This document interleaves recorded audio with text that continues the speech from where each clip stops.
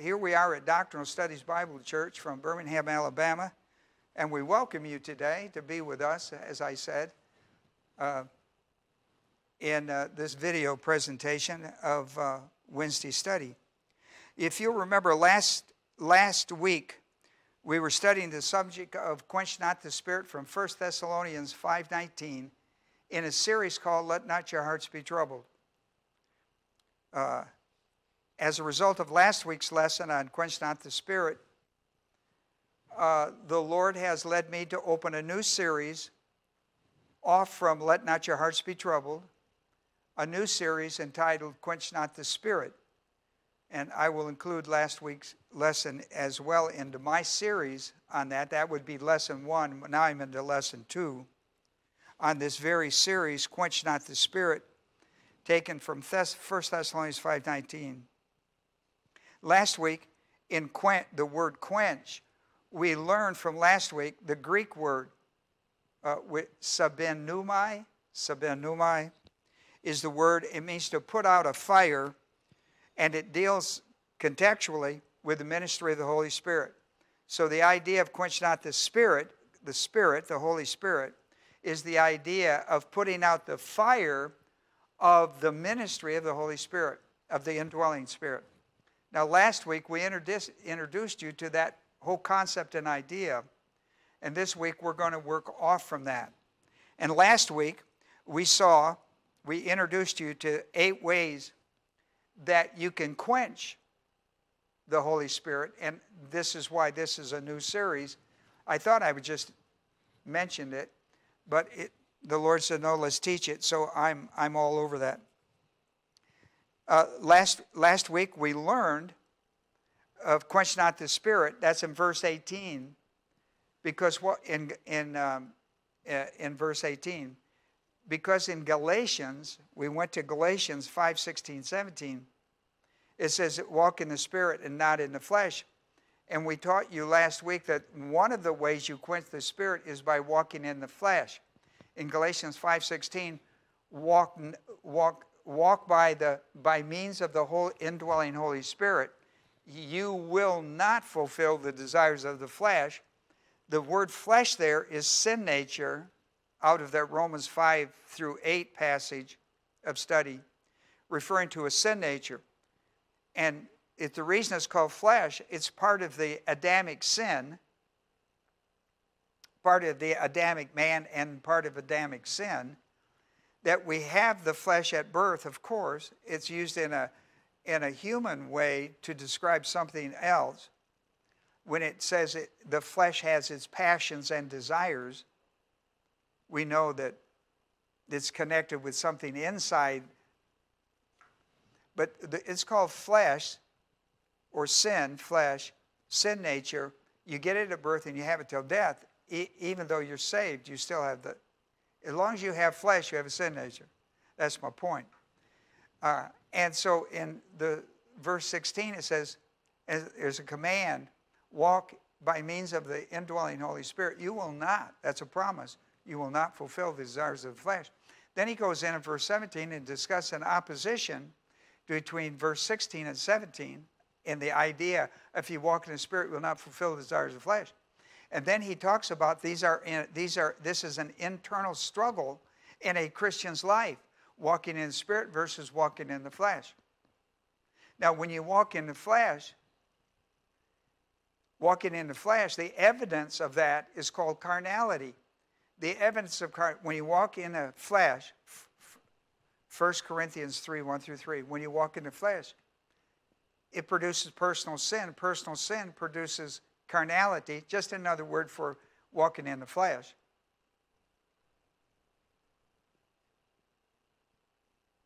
The evidence of carnality is personal sin. It could be mental attitude type sins, sins of the tongue or overt sins. And so you have to confess your sins to get out of carnality, walking in the flesh, and back into spirituality, walking in the power of the indwelling Holy Spirit.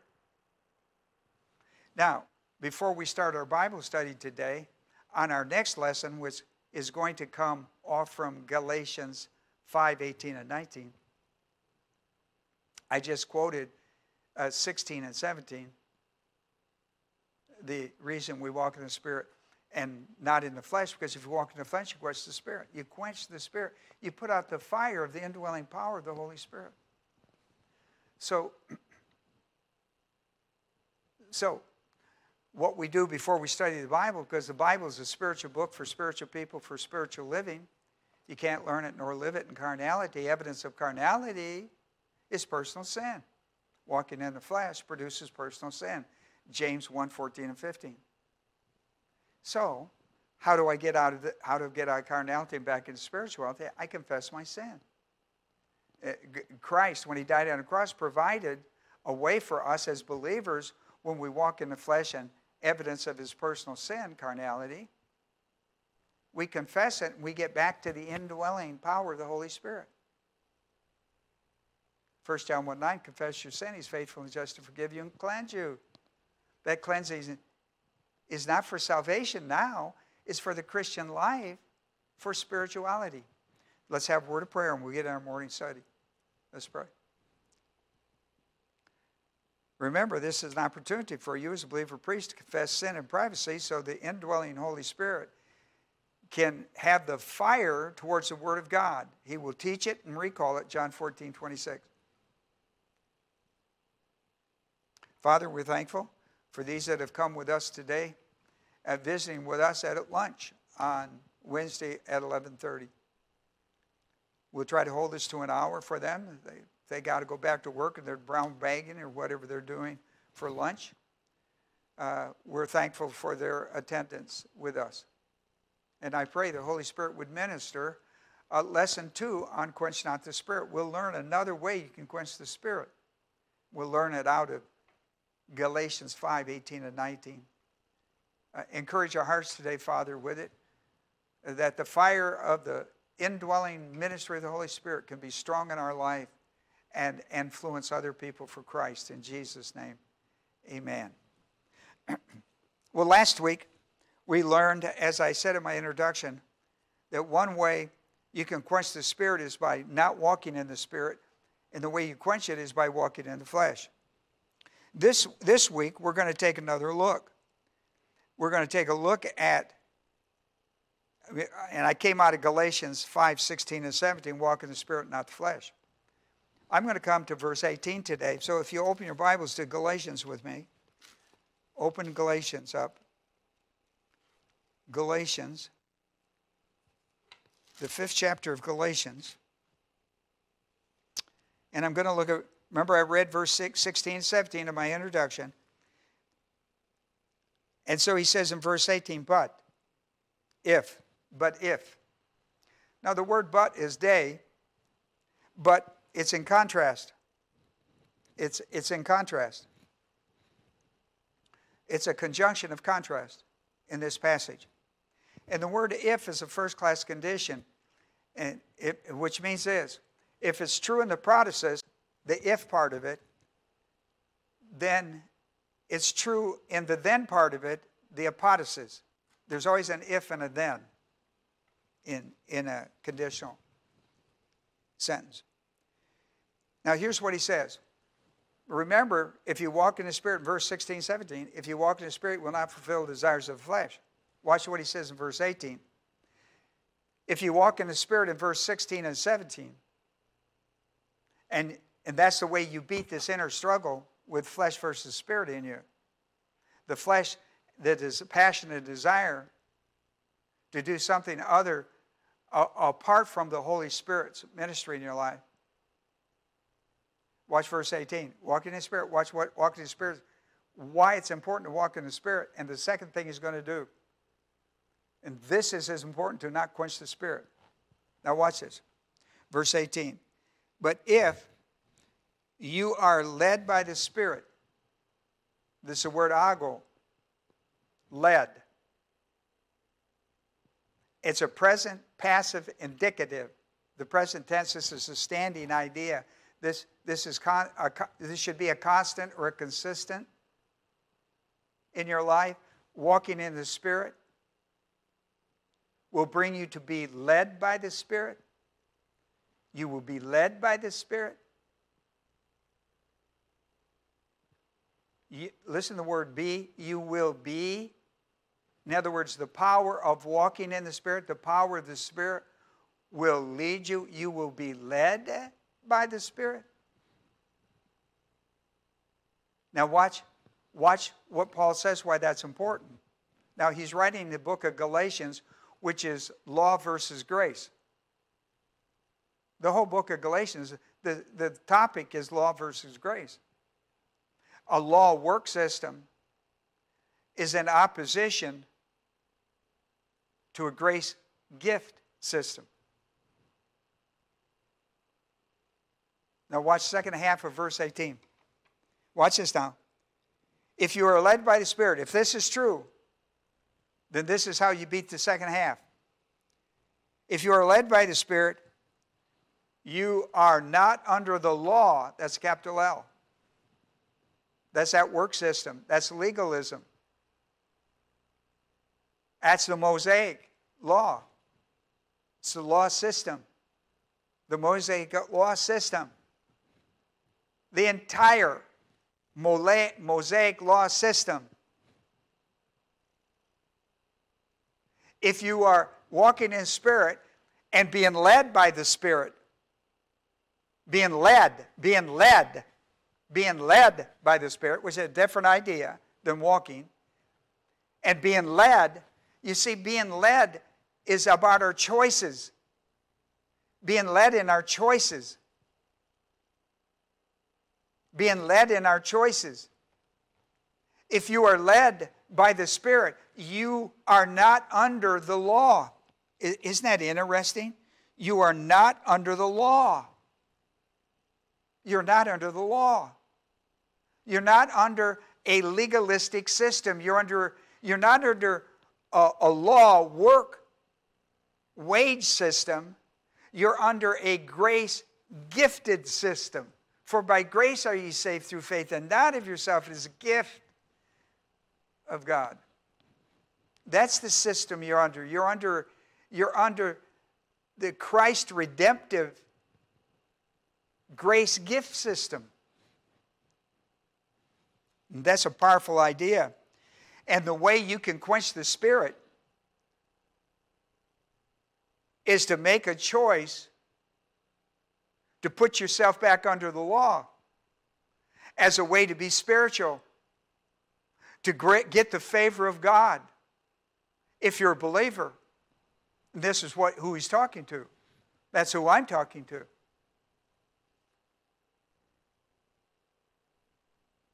You must never put yourself under a Mosaic law. I don't care what it is about. I don't care if it's about a money system or a spiritual system. I don't care. If you walk in the Spirit, you will be led by the Spirit and you will not be under the law. Because if you're under the law, you're walking under the flesh system. Walk in the Spirit, you will not fulfill the desires of the flesh. If you stop walking in the Spirit, stop allowing to be led in your choices in the Spirit, you will place yourself, because you're walking in the flesh, under a legalistic system. I can't tell you how many people in the church of the Lord Jesus Christ have been born again by grace. Jesus died for their sins. He was buried. He was raised on the third day. They believe that and are saved, and then put their self. They stop walking in the Spirit, start walking in the flesh, and put themselves under a fleshly system called the law, or the legalistic system of thinking that this is the way you become spiritual and gain favor with God, by obeying the Mosaic law or rules and regulations of it.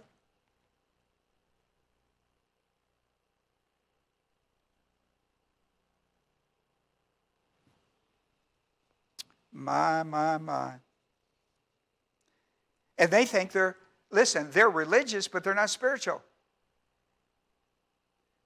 The church of Jesus Christ is filled with people who are religious and not spiritual, because they have not broken from the law. They have not been led away from the law They've put themselves back under it.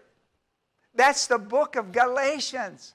My goodness, the whole book is devoted to that subject. That is the subject. What kind of church are you in?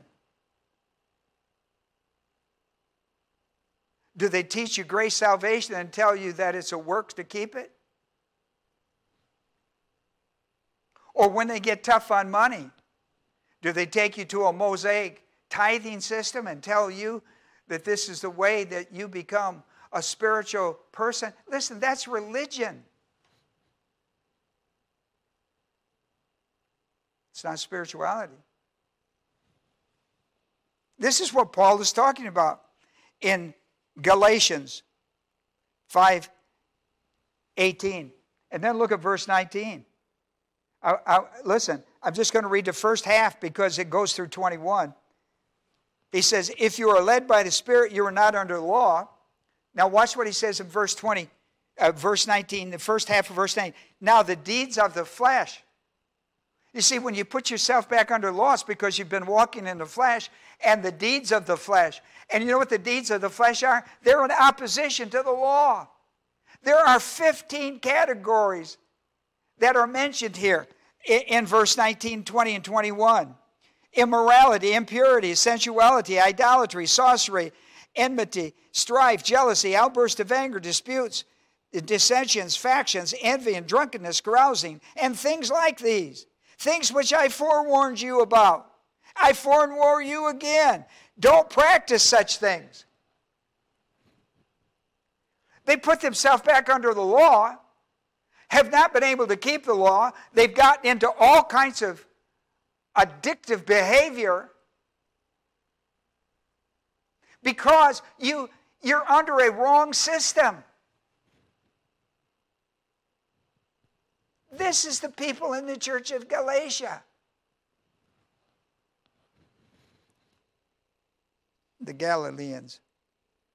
And so he says, but if you are led by the Spirit, you are not under the law. You're not under a legalistic work wage system. This is a false system of spirituality or salvation in many cases. And then he says, now the deeds or the works of the flesh are evident.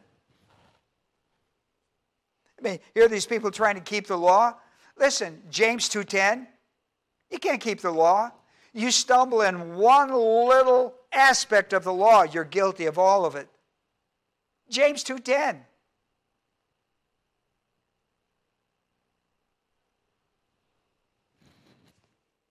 My. So let me talk about 4 things, if you're still with me. I know. A believer can quench the indwelling Holy Spirit by being led by the law into legalism. Can be led by the flesh into the law of legalism, not be able to keep it, which results in all kinds of misbehavior, spiritual misbehavior. You can't keep it. You can't keep it. If you keep one law, you got to keep them all. If you violate one law, you violate them all. The law was never intended to save you. It was never intended to cause you to be spiritual. I'm talking about the whole Mosaic law, the whole kit and caboodle.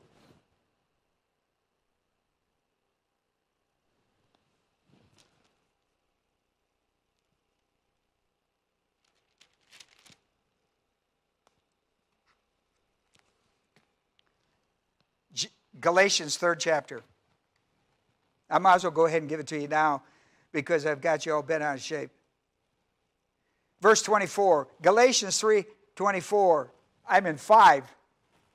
I've read the 3rd chapter whether you have or not. Therefore the law has become our tutor to lead us to Christ. Why? Because we can't keep it. It shows we're a sinner in need of salvation apart from the law and apart from ourselves. The law has made us religious, but it hasn't saved us. Its intent was to lead us to Christ for salvation. Therefore, the law became our tutor to lead us to Christ, that we may be justified by faith. And now that faith has come in Jesus Christ, we are no longer under a tutor, for you are all sons of God through faith in Christ Jesus. Law didn't die on a cross, was buried and raised from the dead, but it pointed to one who was the Redeemer.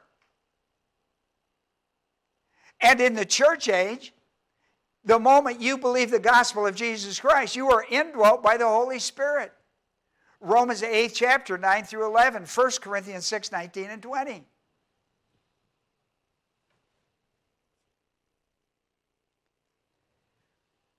In the 5th chapter, we always look at the contents. And when you look at Galatians 5, if you have a study Bible, it will show you that you start in verse 13 and you go through 26. So I want to show you that in a nutshell. In verses 13 and 14, Paul issues a warning regarding spiritual freedom of grace. He opened the subject up in chapter 5, verse 1. Here's what he said. It was for freedom that Christ set us free. Therefore, keep standing firm and do not be subject again to the yoke of slavery. And he's talking about Mosaic law. He goes into circumcision and talks about it. Now he picks the subject back up in verse 13 when he says, for you were called to freedom, brethren, only do not turn your freedom into the opportunity for the flesh, but through love serve one another. And he shows how the Mosaic law of Leviticus 19:18, how the whole Mosaic law that points to Christ points to the love of God. He says, Jesus said the entire Old Testament, all of the law is summed up in two ideas, two statements. Love God with all your heart, soul, and mind and strength. And the second one is like it, because they both deal with the word love. Love God with all of your heart. All that. You can't do that apart from the Holy Spirit. The natural man can't do that. 1 Corinthians 2:14. Only the spiritual man can do that. 1 Corinthians 3, 1 through 3. Well, the key word is love. For God so loved the world that he gave his only begotten Son, that whoever believed in him would not perish, but have eternal life. God demonstrated his love towards us in that while we were yet sinners, Christ died for us, Romans 5:8. And the list goes on. And so the writer warns us, what does Christ bring to me? He brings me freedom. In the walking in the Spirit is walking in God's freedom. His freedom, his grace system is a system of freedom, spiritual freedom. And so he gives us that warning. In verse 15, he issues another warning. A warning about walking in the flesh and not in the Spirit. Listen to what he says. But if you bite and devour one another, if that's true, this will be true. Take care lest you be consumed by one another. Look, I've said this often. Somewhere a preacher I heard it in a sermon sometime, somewhere or another, I don't know. He illustrated this by two snakes. One snake grabs one snake by the tail in an attempt to swallow him. When he did, the other one curled back and got him by the tail. And they both suffocated.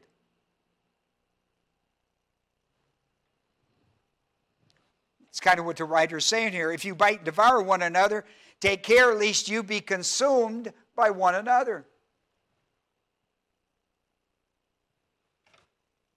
That's walking in the flesh. That's putting yourself under the law. Putting yourself there by walking in the flesh puts you under the law because you want to be in some kind of legalistic system.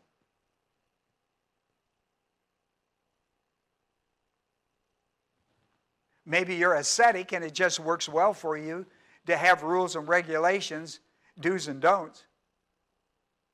Or you may be lascivious and you need those because you're so lascivious that you have to have something. Listen, the freedom from that foolishness is in Christ.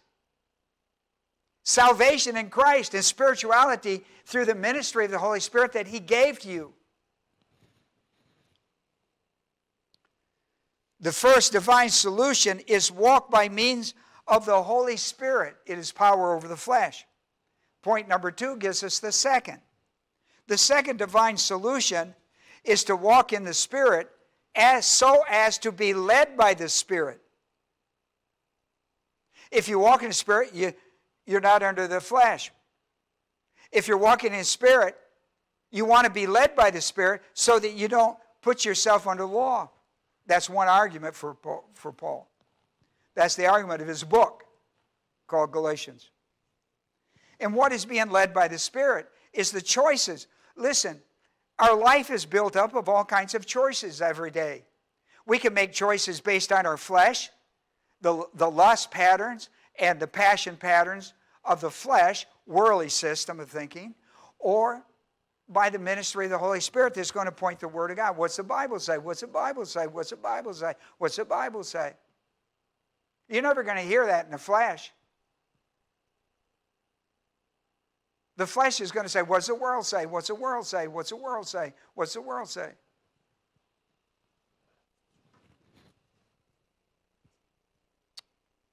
I mean, we've seen plenty of what the world says.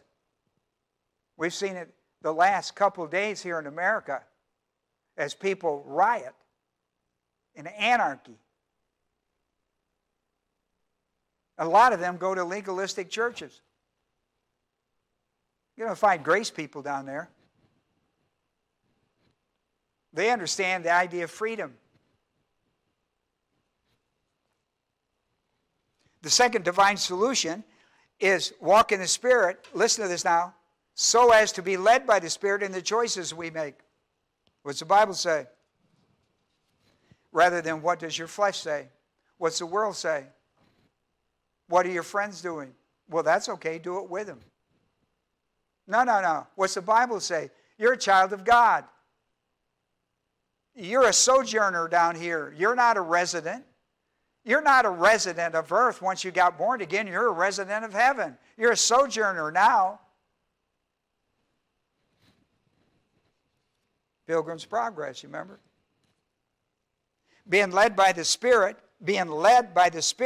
is the only divine alternative to the deeds of the flesh.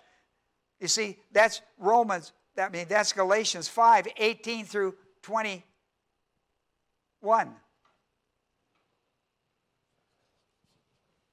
Yeah, well, you have to read that stuff. You know why? When you walk in the Spirit, when you walk in the flesh, you get the deeds of the flesh. What you sow, you reap business. Out of James 6, out of James, well, anyhow, it's in the book of James. I pull that up and there it is. Book of James. I guess it's James. Either that or Galatians. Maybe it's Galatians. While I'm here, let me look real quick to Galatians. Yeah, it's in Galatians. It's Galatians 6, 6 through 8. There it is. What you sow to the flesh, you reap corruption in that business. Galatians 6, 6 through 8. Paul points out, Paul's pointing to walking by means of the indwelling Holy Spirit is being led by the Spirit in our choices. Listen to what he says in verse 24. He calls it as crucifying the flesh with its passions and its desires. Not my will, but thy will be done. You know what the crucifixion is all about? Not my will, but thy will be done. Man, the prayer in Gethsemane with Jesus. Not my will, but thy will be done. It's about choices. What's the Bible say? What is God's will for your life? You'll never find it if you keep quenching the Spirit.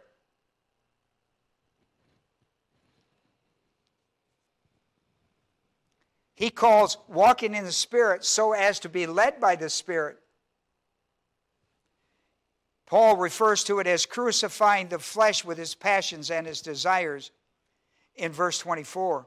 In verse 25, he calls it living by the means of the Holy Spirit. Living by means of the Holy Spirit. I mean, most of you don't even, look, you need to study the Bible more. You go like, well, I've heard about the Holy Spirit. How long have you been in church? Well, I've been a Christian since I was a little kid.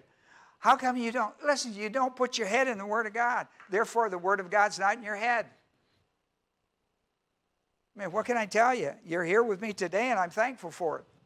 You need to stay with me. At least stay a year with me. I'll put the Word of God in your head, and you have something to think about. He also calls this, he calls it, if you walk in the Spirit and being led by the Spirit, you are living John 10:10, the abundant life. You're living in the power structure of the divine system on earth as it is in heaven. Here's point 3.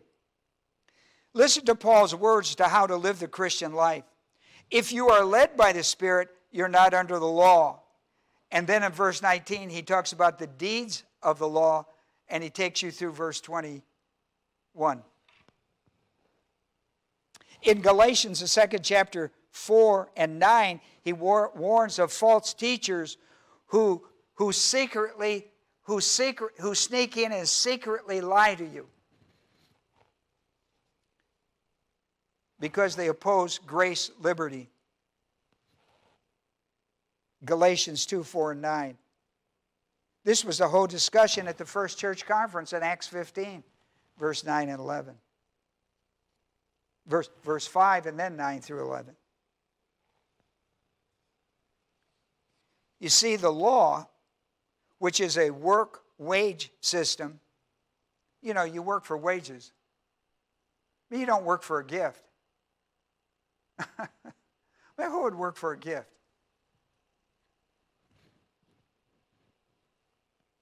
You work for wages.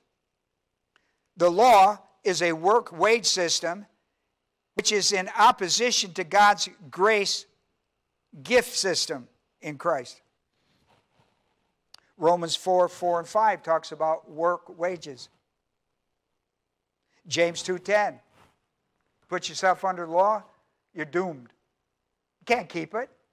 If you stumble in one little aspect, boom, out you go. James 2:10 through 12. Or Galatians, the 3rd chapter, 22 through 29, if you're interested. Listen to Romans 7:6. But now we have been released from the law. You know what released means? For Paul in Galatians, it means set free.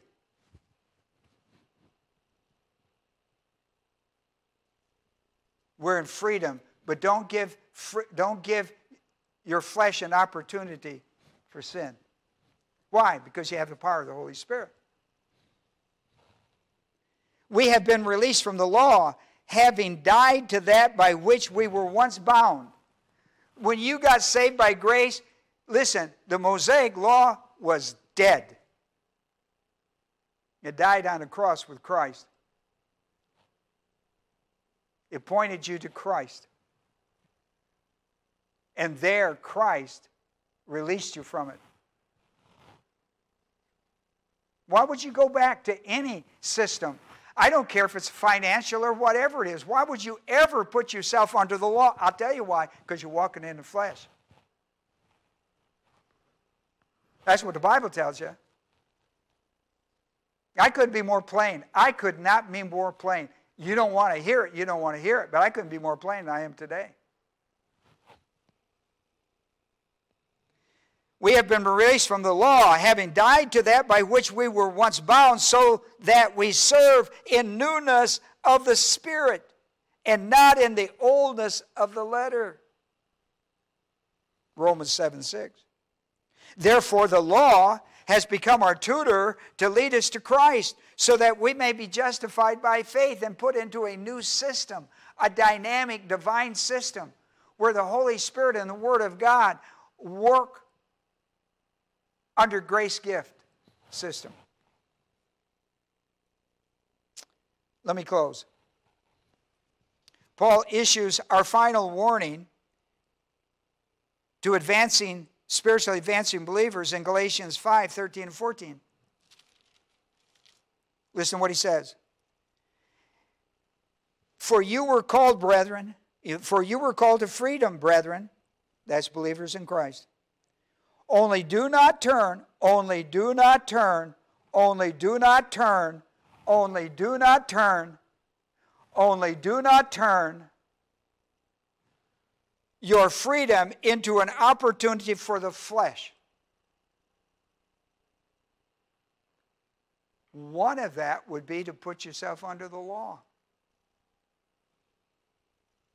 But through love, serve one another, for the whole law was fulfilled in one word, in the statement of Leviticus 19:18. You shall love your neighbor as yourself. He said, you know what the key word in that statement is? What's the key word in that statement? God's love. The unbeliever don't get it. The law can't give it to you. The law cannot give it to you. Romans 5:5. The love of God is shed abroad or poured out into your heart by the Holy Spirit. When you believe the gospel of Christ, that He died for your sins, was buried, and raised from the dead, and you're saved by grace through faith and not of yourself, is a gift of God. The gospel is the power of God to save those who believe it.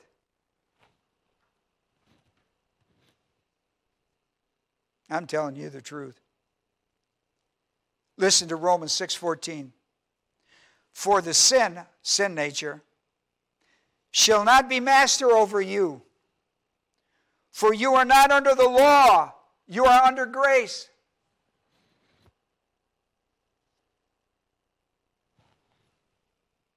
I know. Now you're interested. Romans 6:14. Here's Romans 6:12. Therefore, do not let sin nature, flesh, reign in your mortal body. Reign, be master over you, so that you obey its lust. Did you get that? That's our second lesson in Don't Quench the Spirit. How can you quench the Spirit? You can be saved by grace through faith and not of yourself as a gift of God, because you believe Christ died for you, was buried, raised from the dead, third day. Have the indwelling of the Holy Spirit. And walk in the flesh and put yourself under a legalistic system. Both of those are the way you quench the Spirit.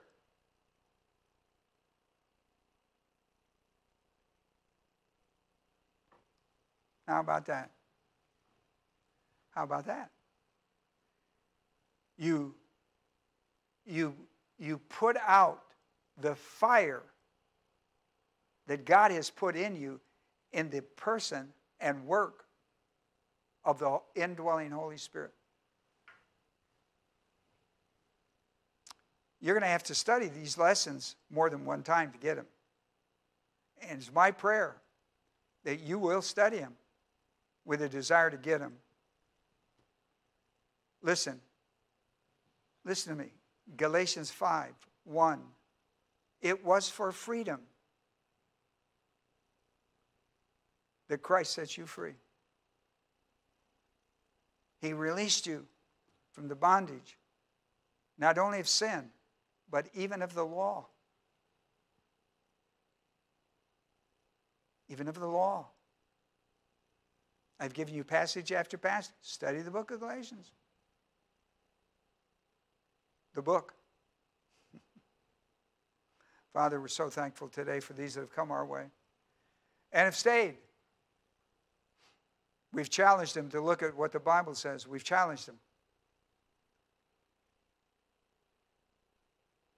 We're under a grace system. Put yourself under grace, not under law.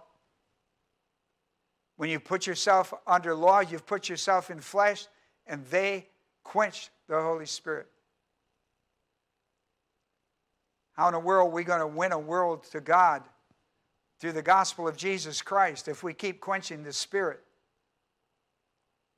We're at a time of a great awakening in America, even in the world, with 186 nations under COVID warnings. For a spiritual awakening. What is God up to? To bring us to an awareness of Him. And why He sent His Son into the world out of one of the greatest love gestures ever. So those who would believe would be saved from perishing to receive eternal life. For we've made our prayer in Jesus' name. Amen.